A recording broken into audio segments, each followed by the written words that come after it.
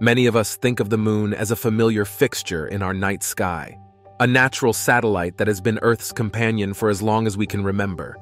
But what if there's more to the moon than meets the eye? In this video, we're going to explore the possibility that the moon isn't just a celestial body, but an artificial megastructure orbiting our home. We'll go into the fascinating anomalies and peculiarities that make this theory not only a science fiction fantasy, but a topic worthy of serious consideration. Whether you're joining us for the first time or you're a regular viewer, prepare to have your perspective on our lunar neighbor completely transformed. But first, let's take a look at some moon oddities. The moon might just be the most mysterious neighbor Earth has. It's a celestial body, and some argue it could be an artificial megastructure, a cosmic enigma orbiting our planet. Now, why would they think that? First off, the moon's distance and size are curiously perfect for creating those breathtaking eclipses we occasionally witness. It's as if it's been precisely placed to perform this celestial duty with the sun and Earth. The moon is unusually large for being Earth's satellite. It's so big that it's closer in size to a planet, dwarfing even Pluto in comparison. Then there's its orbit, a nearly perfect circle, which is quite the cosmic rarity. This peculiar path it takes around Earth is just one of the many oddities that make the moon a cosmic puzzle. And have you ever wondered about the moon's craters? Despite their varying diameters, they share a surprisingly uniform depth, almost as if they were designed to be shallow. Another curious fact is that the moon is tidal locked with Earth.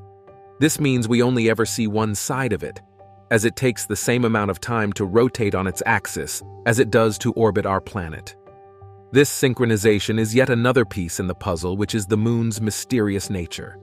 Perhaps one of the most intriguing discoveries came after the Apollo mission, when scientists deliberately crashed part of a lunar lander into the moon's surface. The resulting seismic vibrations suggested that the moon could ring like a bell, hinting at an unusual internal structure. The moon's precise position and size also play a crucial role in stabilizing Earth's climate. It counteracts our planet's slight axial wobble, enabling the stable climates and seasons we experience. Furthermore, the surface material of the moon appears to be older than the layers beneath, defying the expected geological order. Adding to the moon's mystique are the numerous ancient legends and myths from cultures around the world. Stories from indigenous tribes in North America and Africa, as well as ancient Roman and Greek myths, speak of a time before the moon. The moon's creation. The story of the moon's creation has fascinated humans for centuries, leading to numerous theories and debates among scientists.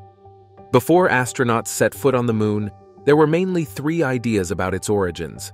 One theory, known as the capture theory, painted a picture of the moon as a cosmic wanderer. It suggested that the moon was once a free-floating body in space that got caught by Earth's gravitational pull and became our constant companion in the sky. Then there was the accretion theory, which proposed that the moon and Earth were born together, like cosmic siblings. According to this idea, the moon formed right beside Earth from the same cloud of gas and dust that swirled around the young sun, gradually coming together to form the celestial bodies we know today. A third intriguing idea came from George Darwin, the son of the famous Charles Darwin. He speculated that the Earth once spun so rapidly on its axis that a chunk of it flew off into space.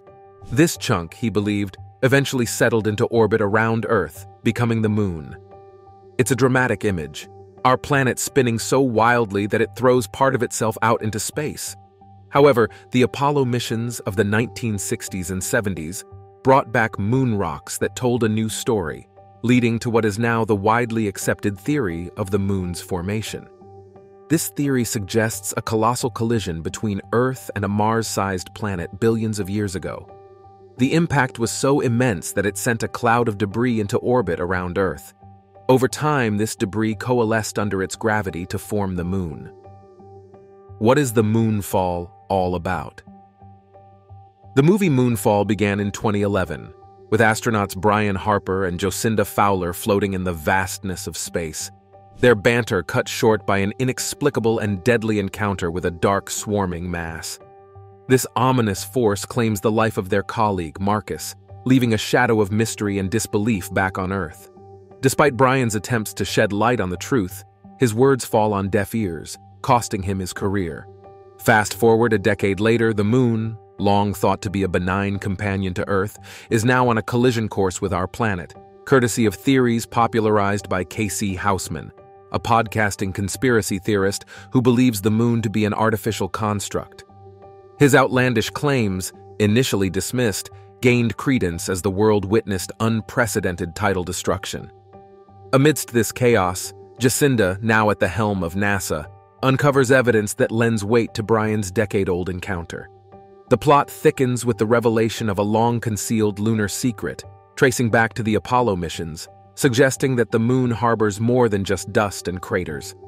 As the narrative unfolds, a daring plan is put in place to confront the Moon's mysteries head-on. Jacinda, Brian, and the unlikely hero KC find themselves aboard a spacecraft aimed at the heart of the lunar menace. Their mission is to deploy an EMP device intended to neutralize the nanobotic threat lurking within the Moon's hollow core. Back on Earth, the drama intensifies with a military gambit to obliterate the Moon, overseen by Joe's estranged ex-husband. In a moment of personal sacrifice, he opts against the lunar destruction, choosing instead to preserve the lives of those on the space mission, including his former partner. Amidst everything, the earthly plight of our characters' families unfolds, with Joe's son and Brian's son navigating a perilous escape to safety, their path strewn with lunar debris and fraught with danger. Eventually, Brian's ex-wife's new husband makes the ultimate sacrifice, ensuring the safety of his stepdaughter in an emotional moment of heroism. Soul-eating aliens on Moon. The mysterious far side of the Moon has always sparked the imagination of storytellers and filmmakers alike, drawing them into a realm where the unknown and the fantastical merge.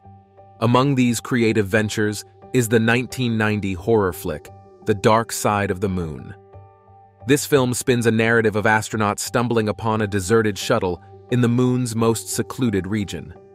But their discovery takes a dark turn when they unravel the shuttle's past, linked to the infamous Bermuda Triangle, and encounter an alien with a sinister appetite for human souls.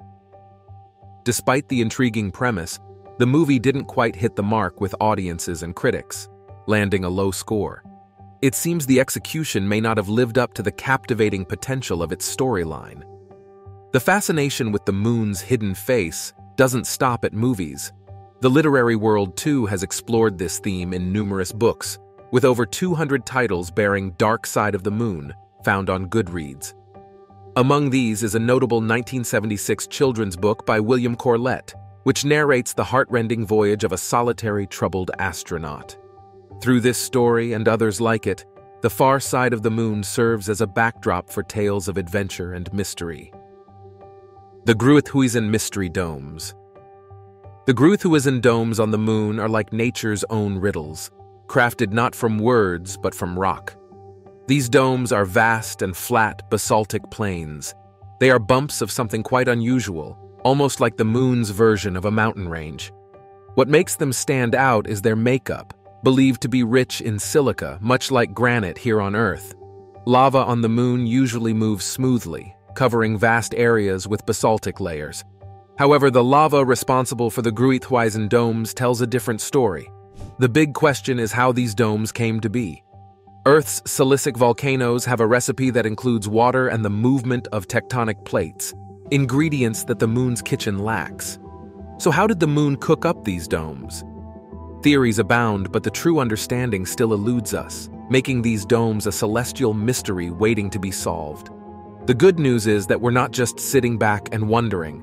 NASA has big plans to get up close and personal with these domes. In a few years, a mission will send scientific instruments to the Moon on a lander and rover to study the domes right where they stand. The Lunar Reconnaissance Orbiter's sharp eyes have already been scoping out the scene, helping scientists pick the perfect spot to land and start unraveling the secrets of the Gruithuisen domes. The truth of the Moon is still something of a mystery to most scientists and admirers all over the world. What do you think it could be?